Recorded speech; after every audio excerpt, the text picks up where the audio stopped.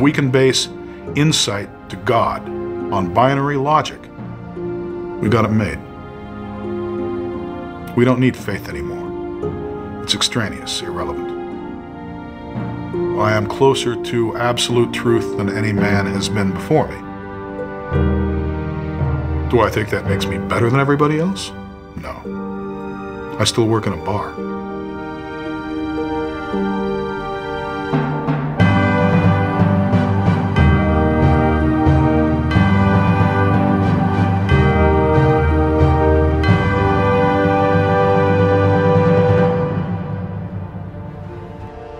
I have discovered a viable path to God, using 17th dimensional quantum tunneling through the multiverse using coordinary logic. Am I better than you? Well, technically yes.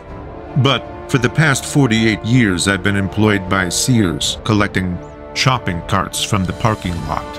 I can relate to you very much, my fellow working class citizens. Sears has been out of business for the last 6 years. Do you even understand the meta-quantum multi-everything theory of everythingness, the MQM-ETE? No. Then you are quite simply embarrassingly unqualified to engage me in conversation of any kind.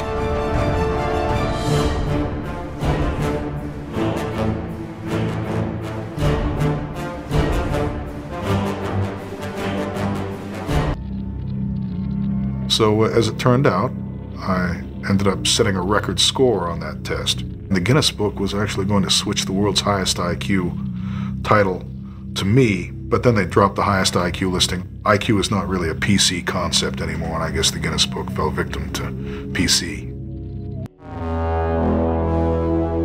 An IQ as high as mine is very threatening to some people. Needless to say, I've made enemies in very high places, pushing certain agendas. Let's just say if I had not been cancelled, by now, we likely would have been doing this interview in a studio on the surface of Mars. My IQ would be somewhere between 190 and 210. 210 seems very, very, very high. It does seem that way, doesn't it?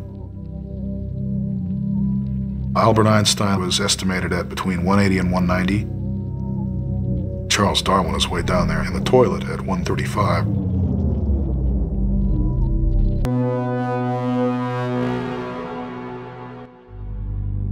Through various top-secret methods, several government agencies collaborated with top academics to estimate my IQ, finding that it is somewhere within a realm of 1,984 and 2,045. I'll leave it at that. Over 2,000 seems very, very high. The truth is they're off by several orders of magnitude, but you're not ready for that conversation.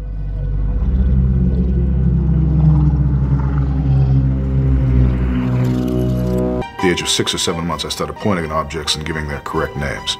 Little red pair of shoes with little brass buckles on them that I really loved, and I thought that buckle was a beautiful word, so I pointed to the buckle on one of these shoes and said, "Buckle."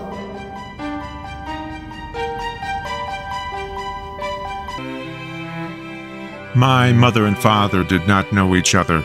A sperm cell in my father's right testicle and the egg in my mother's left fallopian tube were able to psychosomatically communicate from across the tavern and convince them both to copulate at the perfect moment so that I could be conceived. At the age of 3 or 4, I started writing a book. I wrote my first doctoral thesis at the age of 2. The world's top minds could not comprehend it. Their ineptitude infuriated me to the point of throwing my binky across the lecture hall. I found the whole experience of school to be highly annoying. I think I could have wrapped the whole thing up in a couple of years. Instead, they managed to keep me around for 12. I spent most of the last 2 years sitting in the library. I just had it. I told them I was tired of it and wasn't going to take it anymore. Wasn't going to be showing up unless they made some special provision for me, and when I wasn't in the library, I wasn't there at all.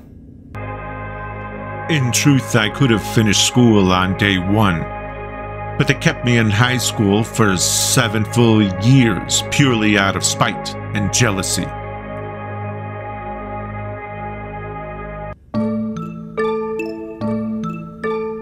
I wasn't invited to my graduation. My head was too large to be fitted for a cap. My own personal opinion is, yes, head size does influence intelligence. Size does matter. It has to. Size does matter. I mean, if you take a very small creature with a very small head, you're never going to see a lot of intelligence out of it. Take a centipede. How smart are they? Not very smart. On the other hand, take a house cat. Well, that's somewhat smarter. Take a larger-headed creature, a monkey, even smarter than a house cat. Now take a really large-brained creature like a man. Smarter still. It seems that there is some kind of correlation going there. Even without an IQ test, the massive size of my brain is a clear indication that I am quite simply the smartest biological organism that has ever existed. Whales, dolphins, and elephants have brains that are significantly larger than human brains. Indeed, elephants are incredibly intelligent. They've been known to crush people who annoy them. Colleges and universities purport to be harnessing intelligence for the good of mankind. They're a breeding house for parrots. People are allowed to make little tentative moves forward, but they're not really allowed to do anything too radical. My roommates had become involved in some kind of riot or demonstration. Cars were turned over and burned. They were insisting that I should have been expelled despite the fact that I had nothing to do with this incident. I was in the library. And they never even called me. No one wanted to talk to me to ask whether I had been there. Maybe that's one of the reasons nobody came to me and said, hey, where's your parents' financial statement? This is an easy way to get rid of him. We just, won't make any waves and hope that he doesn't get that statement in on time. Once I found this out, I simply left. I didn't take my finals or anything like that. Academia stinks, and it's not always the student's fault when something like that happens. Academia is a heartless, cold bureaucracy. Of course, corruption runs very deep in academia, which is why they were very threatened by me and my theories.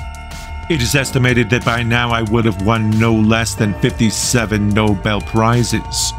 But due to political bias, I was kicked out of community college long before I was able to attain my associates in automotive repair.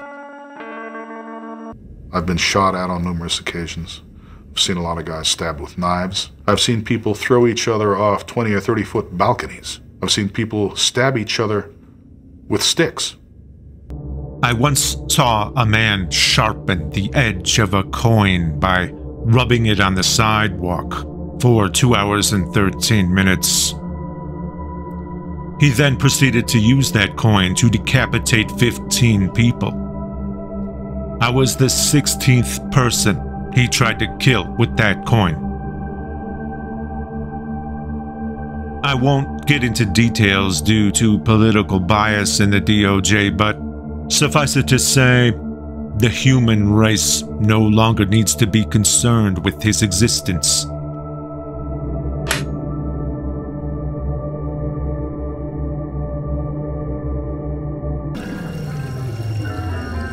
One time I was thinking about artificial intelligence, then that evolved into a whole new way of looking at neural networks. Suddenly this horrible fight erupted. I set the page down and I mopped up the fight, and I came back over and my piece of paper was gone. I tried and tried and tried to find that piece of paper. Nobody could tell me where it was, and I couldn't remember what the hell I'd written on it. One time I wrote down the cure for cancer on a napkin. Immediately afterward, I had a bout of explosive diarrhea. Much to my dismay, we were out of toilet paper. Pretty sure you can guess what happened. Could I write it down on another napkin again? Sure. But who's to say that diarrhea won't happen again? Say you had the opportunity to run the world. How would you do it?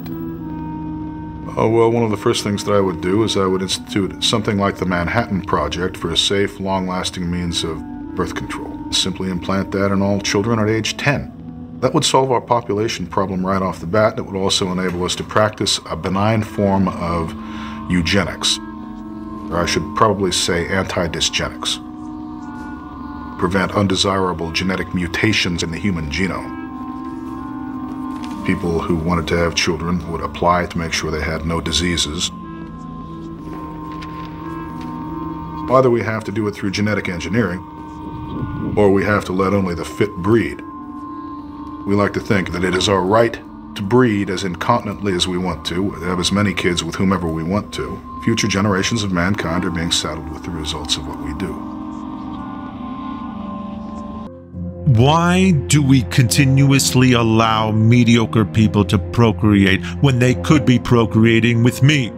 If I were to run the world, the best breeding stock of human females, aka semen receptacles, would be comfortably accommodated in holding cells until I could find time to inseminate them. That would ensure that future generations would be the best and brightest to come, because the best and brightest came first, probably several times with each female. They've all been co-opted by the system. They have too much to lose by deviating from what is now a barren path. It's going to take somebody else, somebody coming in from outside, somebody rising to the top from the bottom, shall we say.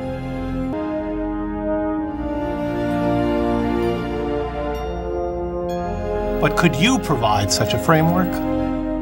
Yes, I could. I've already done so. Cognitive Theoretic Model of the Universe, the CTMU. It shows that we're all a part of the same universal self. Theory of everything? How so very quaint, droll, pedestrian. Everything is just the first layer of the multiverse.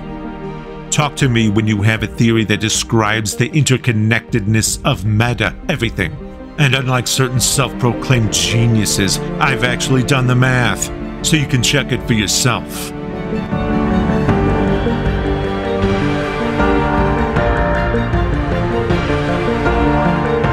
Unfortunately, you won't understand it for at least another 1,000 years, because I had to invent a higher order of mathematics just to explain the basics of my theory.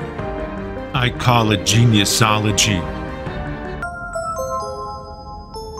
Have you ever met someone smarter than yourself? As near as I can tell, no.